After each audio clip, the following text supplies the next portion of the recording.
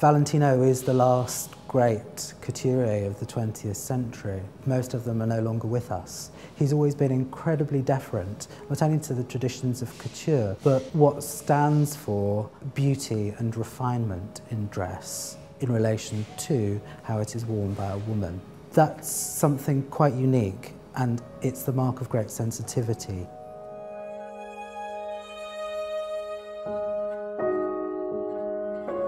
My name's Alistair O'Neill, and I'm one of the co-curators for the forthcoming exhibition Valentino, Master of Couture at Somerset House. The two other curators, Patrick Kinmonth and Antonio Monfreda, they're also the exhibition designers for this project.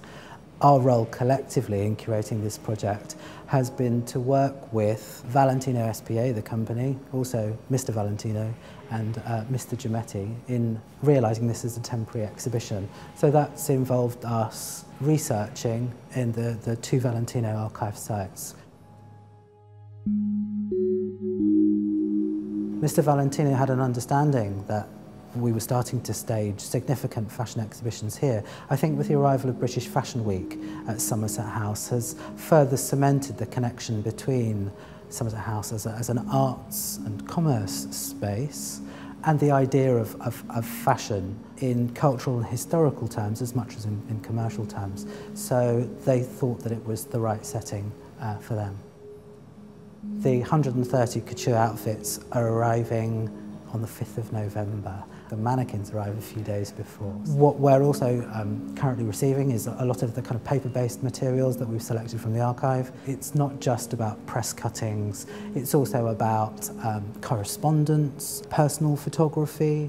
Much of it's not been seen in public before, so it offers a really rare glimpse into the world of Mr. Valentino and a world of Italian couture.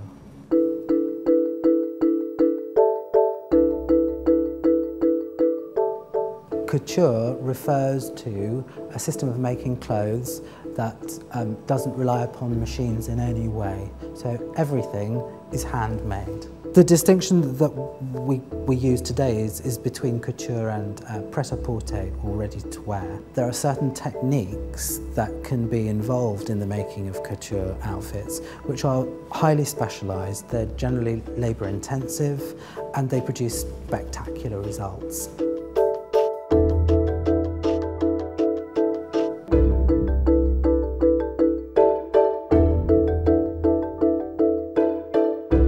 We very much hope that the exhibition will be able to educate people as to the great contribution that Valentino has made to the definition of 20th century couture.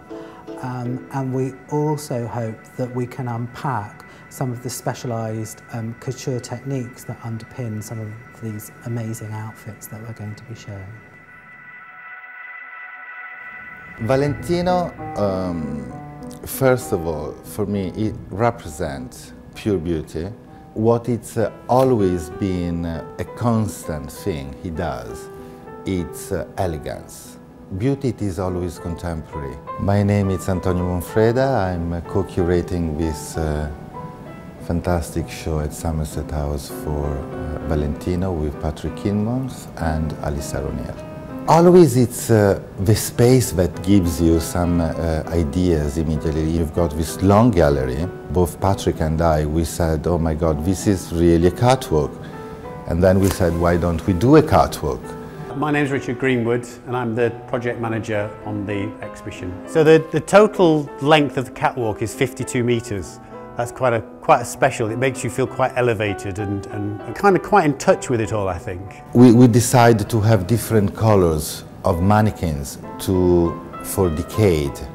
So basically, if you are, the spectator will be really helped, because if you're looking at a green mannequin, you know that the dress belongs to the 50s.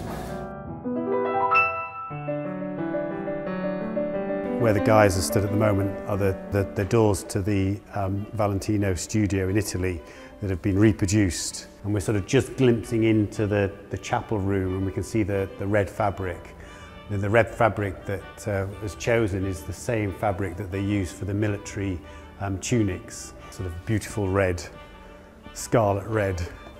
On the far west wall is going to be the rose projection, To the left and the right are two very large projectors. They're basically going to project onto this three-dimensional rose. It's a steel frame with a wire petal, and the actual rose itself is about 5 meters diameter. So it's going to be pretty big. Effectively, that'll be a sort of a rolling kind of projection that'll kind of scroll through each of the pieces. In the final sort of bit of the installation, Mr. Valentino will obviously come along and want to sign it off. So fingers crossed, we're in good shape at the moment. I do believe that fashion is an expression of art, and so I think that fashion should find his proper place in a museum. I hope that they will take away a great sense of beauty that Valentino always gives. You will see how much work there is behind a couture outfit, a couture dress. How many hours people are working to build up something so spectacular. And also you will bring away this sense of beauty that Valentino always gives.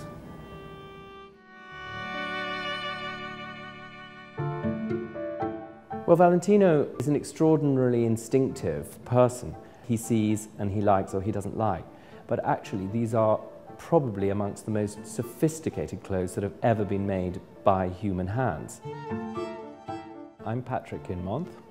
I'm one of the show's curators and co-designer with Antonio Monfreda of the show. It's tremendously exciting to see this work come together, of course, because we've been working on this show for 2 years in terms of theory, practice, design, curation, restoration of the clothes, organisation. I mean, hundreds of people are involved with a project like this. We've tried to make it as alive as we possibly can, which is always an issue with presenting clothes in a historical context. You're stuck with the perennial problem of the mannequin, which is that the clothes really have lived on the bodies of some of the most beautiful people in the world.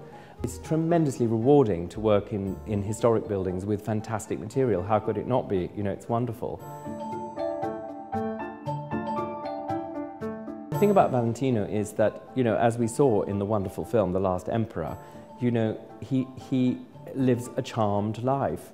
And that he's almost like a lens for the possibility of doing things at the highest possible level. He walked through the exhibition, and where on each dress, I mean, if the veil is on a seam which is crossing the body, if the chiffon should be turning in and not out, he just immediately is there with his fingers and he just turns it around and suddenly the line is more elegant. I mean, this is the eye of Valentino.